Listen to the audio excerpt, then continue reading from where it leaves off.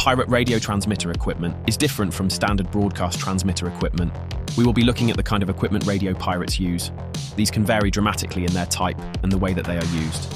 But that said, the main parts of a pirate radio station are the transmitter components that can range from very low power like 1 watt or less to quite high power of about 10 watts to 100 watts. Before we begin, please be aware that pirate radio is illegal in many countries. Please also be aware of the laws in your country and abide by those laws. I, in no way condone or promote radio pirating.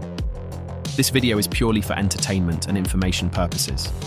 Do not try any of the techniques or processes described in this video. You and you alone are responsible for your actions. I will not be held responsible for your actions.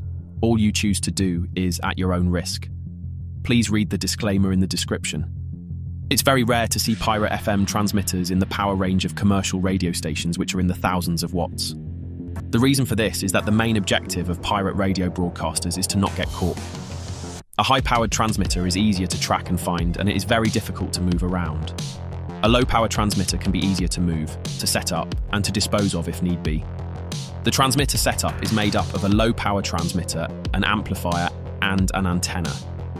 In some cases, the amplifier is built into the transmitter and is not a separate component. The antenna can be as complex as a folding collapsible antenna to as simple as a piece of wire cut to the right length. When a transmitter puts out less than about 5 watts, the antenna can really be a thin piece of wire. As the power goes up towards 100 watts, the antenna needs to be a lot more solid and well built. That's because the high power FM can burn the antenna, the cables, and even the person operating the transmitter. In fact, any FM signal power above 1 watt can do some serious physical damage to a person. These include severe burns and even more severe injuries. Sometimes the low-power transmitter can be legal in a country while the amplifier is not. So what some pirate broadcasters might do is run a cable to an amplifier which is hidden somewhere else on its way to the antenna.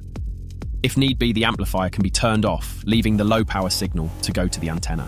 It is more common, though, to find transmitters in the range of 5 to 30 watts as a single unit with the amplifier built in, because many radio pirates choose to move around rather than stay in one place to broadcast.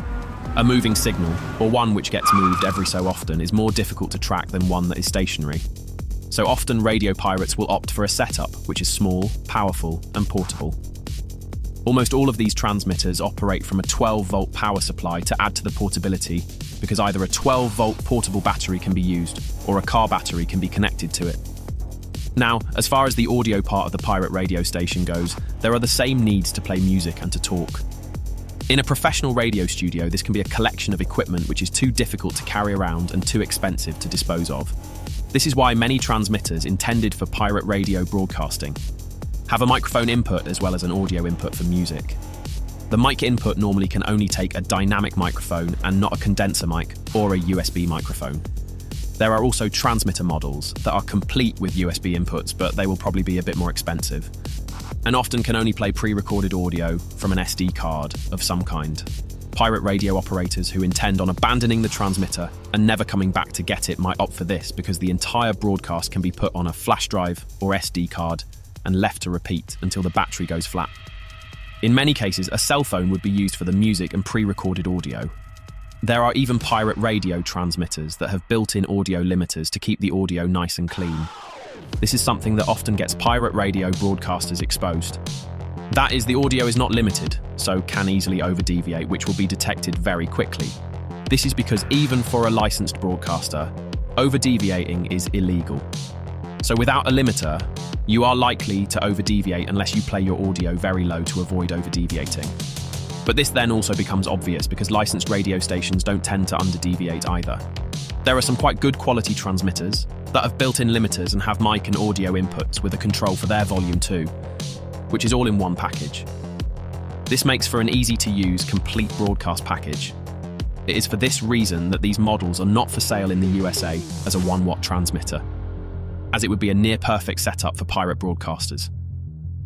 This package is, however, available in the 100 milliwatt range or lower. As I said before, this would simply need an amplifier to take it up to 1 watt or beyond. The amplifier can even be built into the same unit to make it easier to carry around. That said, as I explained before, do not try any of this. It is illegal in most countries, and what you do is at your own risk. When you search for FM transmitters on sites like eBay, you will mostly find these kinds of car FM transmitters that have very low power and often very low quality audio. These are not what gets used for pirate radio. It is, however, possible, if a person has the know-how, that they could increase the output power of these kinds of devices. But that would probably be more of a headache than it's worth. There are also some more advanced techniques that involve fluctuating the output power to make it very difficult to track, as well as some very clever techniques for hiding and disposing of the equipment.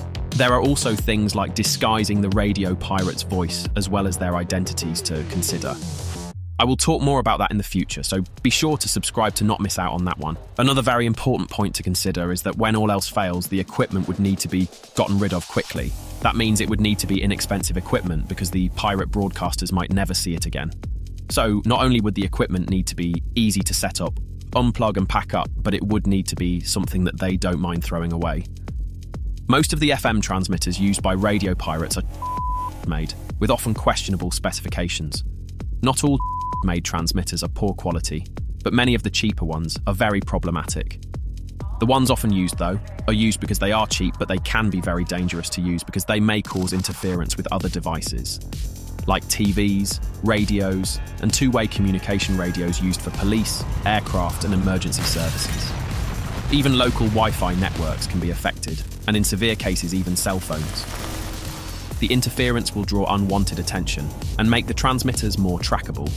The problems caused and the laws that are broken can extend even beyond unlicensed broadcasting to affecting emergency services, breaking commercial communication signal laws, and even causing other unexpected situations where electronic devices are affected that are needed for a range of purposes. The complete kit for pirate broadcasters who don't intend to dispose of the equipment unless absolutely necessary consists of the transmitter, the RF amplifier, the antenna, the audio mixer that you might find in mobile discos or clubs, the microphone, which can stand on its own without a boom stand, a device with music on it, the 12-volt battery, headphones, a small Bluetooth speaker with an FM receiver, a two-way radio to communicate with spotters, and all the cables needed. These will be small and portable, but not as small as a system that might be thrown away or left to run until the battery is flat. Let's now discuss what pirate radio actually is. Pirate radio broadcasting is any form of radio broadcasting that is unlicensed. It mostly applies to forms of broadcasting that are illegal, but there are some forms of unlicensed radio transmitting which is allowed. For example, some low-power transmitters in the USA in certain cases are allowed. In New Zealand, for example, you can broadcast between 87.6 MHz and 88.3 MHz with a 1-watt broadcast radio signal without a license, as well as 106.7 MHz to 107.7 MHz. The laws vary from country to country, so make sure you know and understand those laws where you are before attempting anything. To watch more on Pirate Radio, click here when the video is ready, and to learn more about radio broadcasting, click here.